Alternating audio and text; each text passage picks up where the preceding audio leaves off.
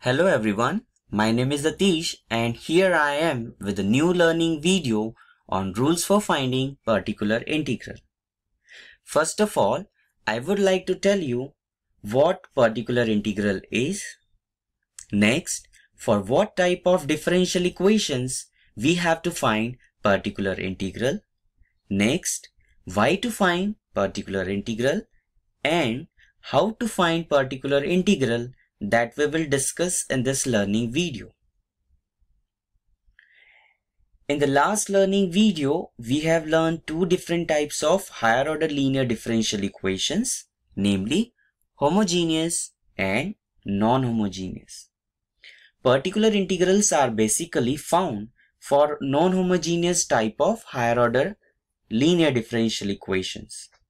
So without much ado, let us see what is particular integral.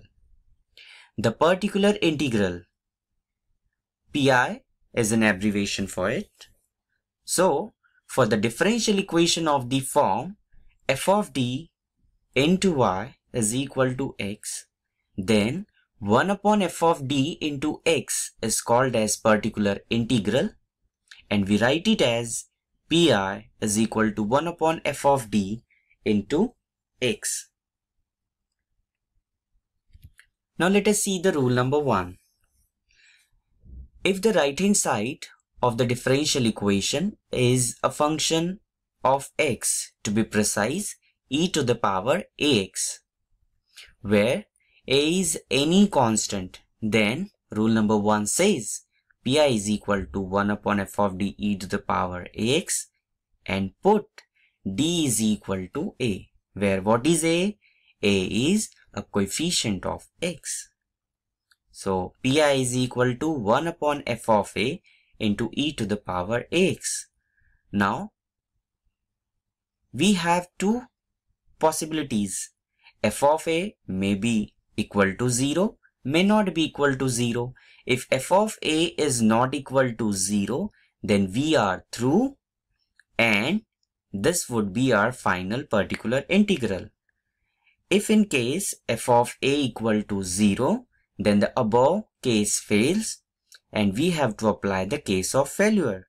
And the case of failure says multiply numerator by x, differentiate denominator with respect to d into function as it is. Now if you look at this 1 upon f dash of d to the power ax, this is again a pure problem of rule number 1. So again we have to substitute d is equal to a. So again we'll be getting 1 upon f dash of a e to the power x. So if f dash of a not equal to 0, this would be our final Pi. If this f dash of a equal to 0, then again we have to apply case of failure and so on. So before we start with the examples, I would suggest you to recollect the rules of CF, because here we have non-homogeneous differential equations. So we must know the rules for CF as well as PI in order to write its complete solution. So let us take an example number 1. Solve d square minus 5d plus 6 operating on y is equal to e to the power 4x. As you can see, the right hand side is a function of x. And the problem is of solve. So here we have to find complementary function CF as well as particular integral PI. So to find complementary function, write down its auxiliary equation by putting d is equal to m, find out the roots by on your own or with the help of calculator. So we are getting root as 2 and 3. So what is CF? C1 e to the power 2x plus C2 e to the power 3x. Next is PI, and we are very much interested in it. So what is PI? 1 upon d square minus 5d plus 6 into e to the power 4x. So rule number 1 says put d is equal to coefficient of x. What is coefficient of x? 4. So put d is equal to 4. The moment we put d is equal to 4, we get 1 upon 4 square minus 5 into 4 plus 6, that is 2 e to the power 4x. As you can see, we got non-zero value in the denominator. So this would be our pi. And after getting CF and pi, try to write down its complete solution as y is equal to CF plus pi. And don't forget to write where C1 and C2 are arbitrary constants. Now let us take another example. So this is different kind of example. Find particular integral of d square plus 4d plus 4 operating on y is equal to 7. As the question is of find particular integral, so no need to waste your time in finding out complementary function. So write down the given differential equation, and what is pi? 1 upon d square plus 4d plus 4 into 7. Now case number 1 is for e to the power something.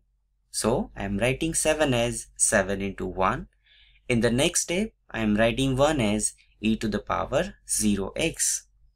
Now this is a pure example of rule number 1. So rule number 1 says put d is equal to 0 because here the coefficient of x is 0. Okay. So pi is equal to, when you substitute, you will be getting 1 by 4 into 7 e to the power 0x. That is 7 by 4 e to the power 0 is 1. This is the required particular integral. Now let us take another kind of example. So the question is solved. D cube minus 5d square plus 7d minus 3 operating on y is equal to e to the power 2x into sine of hx. Okay. Now the problem is of solve. So you have to find particular integral as well as complementary function. And as you all are smart enough to write down complementary function, so I am skipping this CF. Now let us see how to find pi. That is very interesting now. So pi is equal to 1 upon d cube minus 5d square plus 7d minus 3 into e to the power 2x into sine hx. Now as you all know that rule 1 is applicable for e to the power something. So we have to convert this sine hyperbolic function in terms of e, and we have the sine formula for sine hyperbolic, that is sine hx is equal to e to the power x minus e to the power minus x by 2.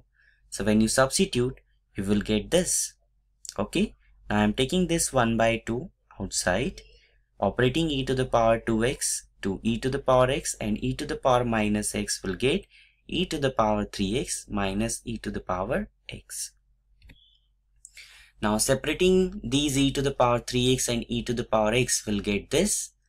Now I am writing this pi as pi1, where pi1 is this, plus pi2, where pi2 is this.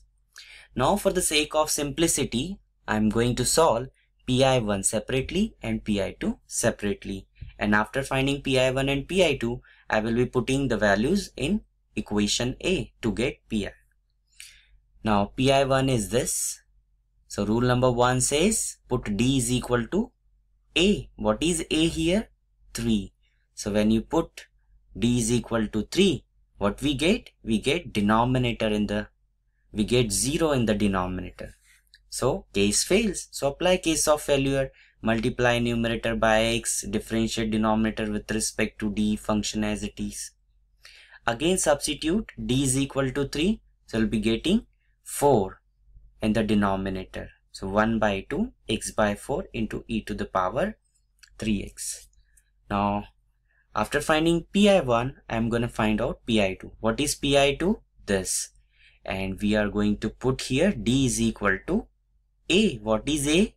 1. So when we put 1, we'll get 0 in the denominator. So case fails. Apply case of failure. Multiply numerator by x.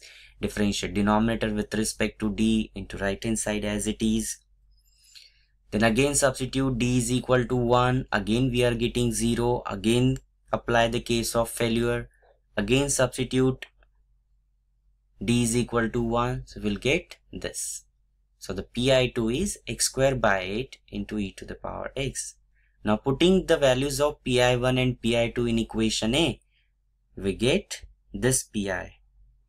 Okay, so after finding CF and pi, write down the final solution, that is y is equal to CF plus pi, and don't forget to write where C1 and C2 are arbitrary constant, C1, C2 and C3.